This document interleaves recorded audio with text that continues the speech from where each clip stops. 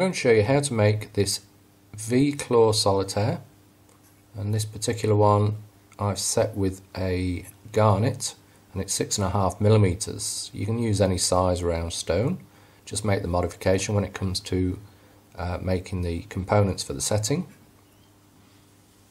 Now, I've made similar rings to this before, and you might recognise this one from the silver level, and there is a slight difference in how I've made the setting. It is a lot easier, and I would say that this is a perfect project for students wanting to learn more technical skills, more industry type skills, and you'll learn a lot of techniques such as forging for the shank, and also slotting the setting components together as well.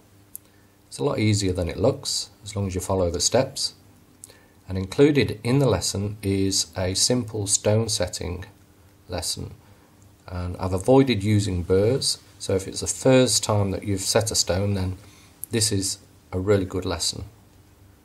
So check it out and have a go.